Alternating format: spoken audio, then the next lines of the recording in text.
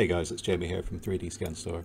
So in this tutorial I'm going to show you how we can transfer one of our new hair meshes, the real-time hair models, from our model here onto any of our HD head scans. So this is the HD head scan that I'm going to be sort of working with. So what I've done is I've transferred our base topology and hair onto this model. So this is the model that you get whenever you buy the hair. So this is just a sort of a base mesh, and what we're going to do is we're going to use wrap and a lattice tool to modify this base mesh and also the hair so it fits onto the HD head scan. So the first thing we're going to do is load up wrap 3, and we're going to load in the 3 models.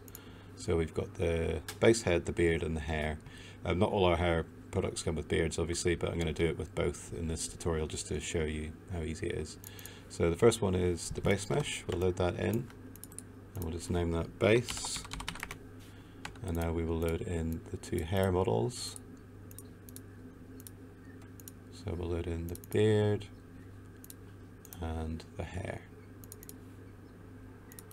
So call that hair, and we'll call this one beard obviously.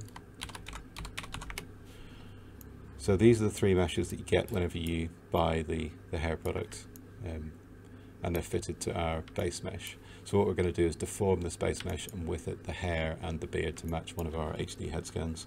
So what we need to do now is load in one of our HD head scans. So for this tutorial I'm going to use this guy, male 34, because I think he'd probably suit a man bun quite well and a beard. So we'll go back into wrap and we will load, I've called him male 35. He's male 34. So we'll load his lowest subdivision level 1 object. So basically the HD head scans come with FBXs and ZTLs, but I've exported this, the lowest subdivision from ZBrush as an OBJ so we can load it into wrap. So we'll load up this model, and you can see here there's a big difference in the face shape, and obviously if we try and put the hair and the beard on now, it's not going to fit at all. It's going to be intersecting and it's going to look weird. So we're going to use, I'll just rename that first, HD head 34. So we're going to use the lattice tool. So we're just going to geometry and lattice, and what this does is it deforms a base mesh and takes with it the beard and the, well, whichever other object you plug in. So in the first one we've got the geometry to deform, which is the base mesh. Oh no, sorry, that's the beard. That's the geometry we want to deform. So we'll plug that in.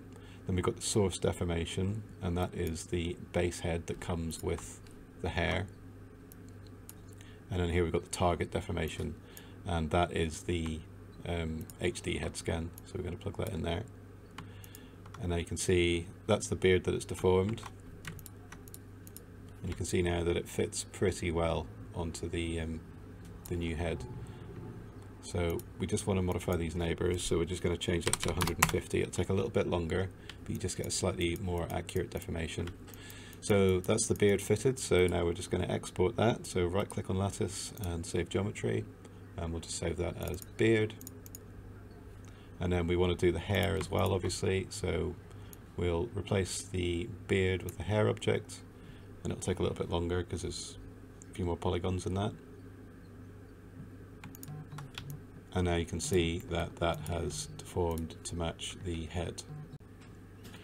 So once we have the hair and the beard matching to the HD head, we can just export the hair. Just right click, save geometry, export the hair. And now, so this now all fits onto this head, so we can easily go in now and render this. So the easiest way to do this, we can just use one of our marmoset scenes. So we'll just load the HD head, load up his marmoset scene. Okay.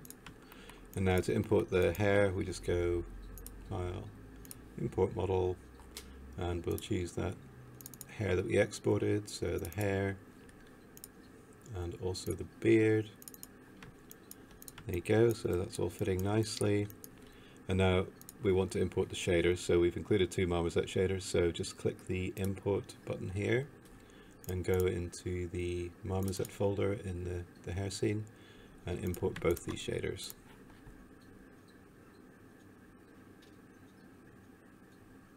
There we go. Now all we do is drag the hair onto the hair and the beard onto the beard, and that's it. It's really, really very simple.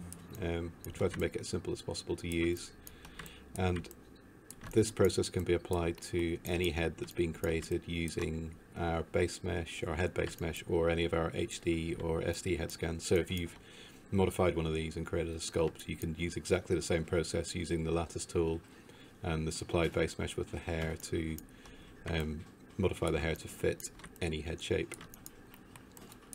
So I hope this is useful, and again, if you have any questions, feel free to ask in the comments on YouTube or on the blog, or just email us info@3dscanstore.com.